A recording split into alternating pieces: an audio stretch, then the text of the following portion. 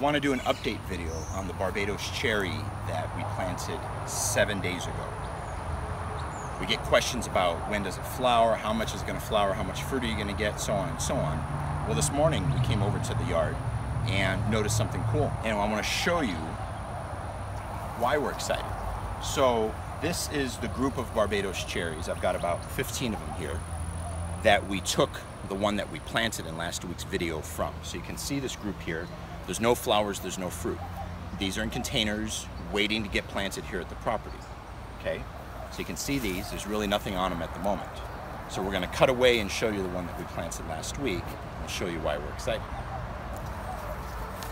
Okay, so this is what we're excited about. So we came in this morning, and this is the Barbados that we planted 7 days ago from the group that we just showed you. See how many flowers are on the thing? That's crazy. There's like 100 flowers. So why do you think that this one's flowering like crazy after 7 days? Well, the only difference between this tree and the group that it came from is that this one was planted. Right. So what I'm guessing is because it's in the ground, it's holding more moisture. The stuff that's in the pots, they get water when we get to them, usually every day or every other day. Right. So I think they get a little stressed out. But this guy's in the ground and it's staying moist, right, holding moisture. I mean, it shows. Yeah. We went from no flowers at all to... Right. The only difference is that this one was planted. Right. Which I know the soil, I mean, the other ones are in soil as well, obviously, too. But the fact that this one is holding moisture and the ground is cooler. True. So when you're container growing, you have to be mindful of the fact that, hey, it's above ground.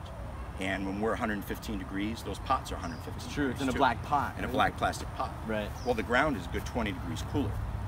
So there you have it. It's 20 degrees. So I'm guessing that if the root zone is a little cooler, that you're going to get, obviously you've gotten a little more flower production and hopefully fruit production as well too.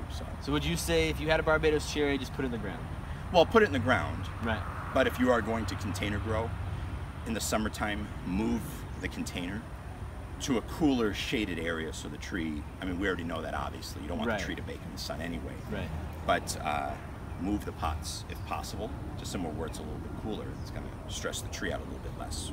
Well, I think this tree looks healthy now, so. Yeah, flowers are pretty. I'm really excited. Yeah. It's always cool to learn something new. Right. And it's nice to see it too. Yeah. Talking is easy, right? So there you go. Barbados cherry.